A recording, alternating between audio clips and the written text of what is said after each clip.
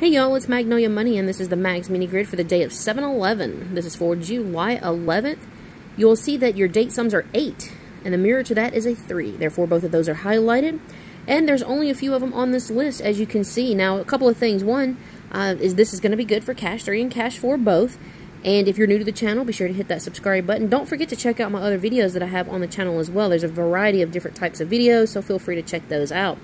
Now, with this one here, you can play it a couple of different ways. One being is using the date sum, and your hit will either touch and or at least touch, if not include, the highlighted area or area. Sometimes it shows up in here a multitude of times. Sometimes it's only through here once. I do recommend the mirror system as needed based upon the state's hot and cold digits, more specifically looking at your coldest digit. That's also a good way to determine your next hit, is finding where your cold digit lands on here and see how it plays in relation to where the highlighted areas are at.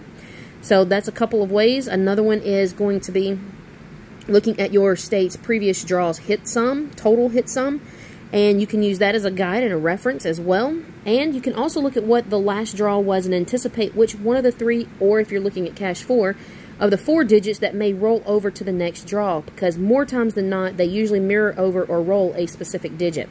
And if you feel like you know which one that is, you can also use that as a guide to help you in correlations to where the locations of those date sums are highlighted. So, good luck. I'll see y'all soon. Later, y'all.